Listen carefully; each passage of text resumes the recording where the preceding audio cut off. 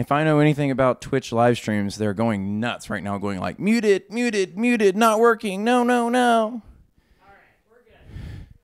Well, listen up, ding-dongs. We already figured it out. You just got to plug the thing into the thing. It just takes us a minute. We got it. All right. I was saying, welcome, everybody. Welcome, gamers, to the George Clanton live stream, The Bowery Presents, plus Twitch. We're here live right after the concert in the Black Room. I've got some questions from you, and I'm going to give you some answers. Here we go. The first question from Too Nice With It is, what's your go-to pre-show meal? Well, Negative Gemini is an artist that I live with and I sleep with, and she's very important to me, and she has all sorts of dietary restrictions. And when you have that kind of a situation going on, you can't really decide what to eat. So you have to eat what they eat. And in my case, that means pad thai.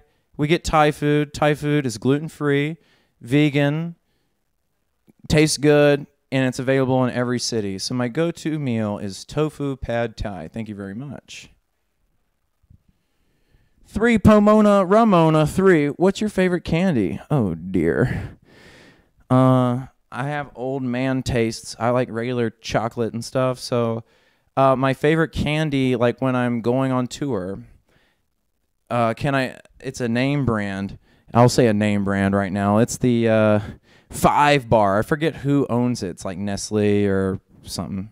But it's got peanut butter, pretzel, chocolate, caramel. It's like the ultimate, like, it's just got everything in it, but it's, you know, it tastes like something that you'd get at an old country fair. So that's what I get. It seems like real food.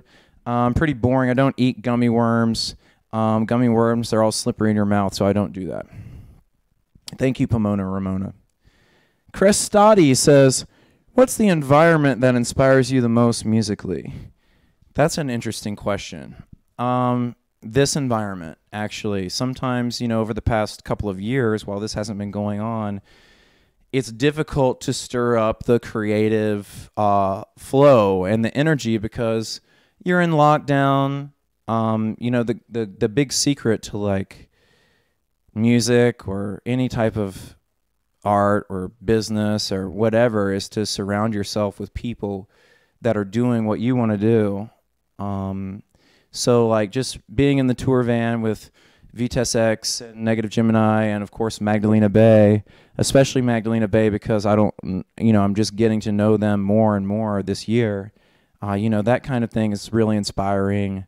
So to, you know, the tour van, being at the shows and meeting everybody and having them say how much your music means to them, it really makes you, like, feel like, no, there is something special about what I'm doing, and it just makes sometimes the imposter syndrome takes over, so it eliminates that, and it becomes inspiring.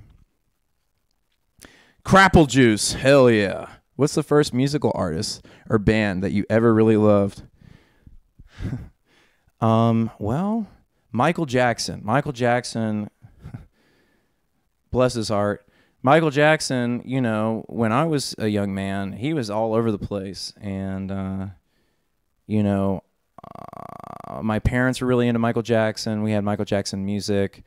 I think I was, like, first becoming sentient when Michael Jackson's Dangerous album was on the radio, and everybody really cared about that. And the music videos and the dancing and everything, he was just so ubiquitous, and it seemed like everybody was on the same page when it came to Michael Jackson. So that was, like, the first thing that I felt like I was really, like, crazy about. You know, I would try to do the dance moves. There's a lot of videos of me and my family where I'm trying to do the dance moves really bad. I pretty much do those same dance moves today. It's just really me gesticulating violently. It's about as what do you call it? Groovy as I can get. Handheld Vacuum Lover. Are these their real names? That's incredible. What's your process in figuring out the visuals for your live show? All right, I guess I'm going to spill the secrets right now. I have, if you are watching the live show, which I'm assuming that you did, there's like this moving light bright behind me the whole time. And that's kind of an interesting thing. You know, you go to Coachella and you have the Coachella-tron or whatever, and it's just like, it's basically like that, except so dense that it looks like a television screen and you can't tell any difference. So my thing, it's about 10 centimeters apart, each dot. And so it doesn't look like a TV screen. You wouldn't mistake it for a TV, but you can get a message across with it. It looks like, you know, a very low fidelity, you know, light bright, if you know what a light bright is. And anyway, so I think about, well, what can I portray? What, you know, sometimes it's abstract. It's usually like shapes, and sometimes logos, sometimes text, and basically like what can you get across in, you know, like an icon-sized definition. So I make a video out of stuff that I think will come across, and then I convert it into this LED language using a proprietary LED software that people use to like make your, if you ever drive by a school and it's like Thanksgiving break, here's where it is, like it's the same software that creates that. I just rig it up to do a video, and then I trigger that at the same time as my music, and it syncs up really well. So it's kind of just like making a music video. And I guess what's the process in figuring out the visuals? You know, it's harder than you would think to come up with an hour and 15 minutes worth of unique content that is like 30 pixels wide. So I just trial and error, and I kind of have a theme with my visuals at this point. There's a lot of Illuminati symbolism and stuff that like just confuses people, whatever's confusing, and then also like Sonic the Hedgehog. So you know, if it's in that realm, that's my process. I just cut them together and make it, you know, sometimes a song sounds more green, sometimes a song sounds more blue, and that's how I decide. But thank you for giving me an opportunity to let everyone out there know that I'm doing all the visuals myself. Yes, I believe in ghosts. I have a ghost story. I can tell. I have two or three ghost stories. I'll tell the quickest one first. When I was a little boy, I was playing in my room, and all of a sudden, I was so little. I was probably like 4 or something. I was so little. This is one of my oldest memories.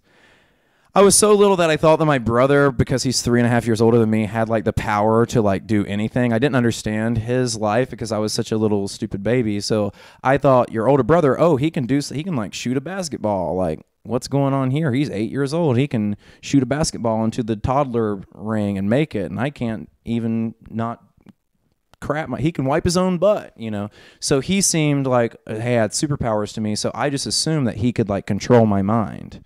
So I blamed my brother for this for like a year or so before I realized that it was ghosts. But I had a thought that was just, I was just playing in my room, and then all of a sudden I was super compelled to go, my brain was like, go and get the yellow book where the cats are firemen. Go find the giant yellow book where the cats are firemen and they put out the fire.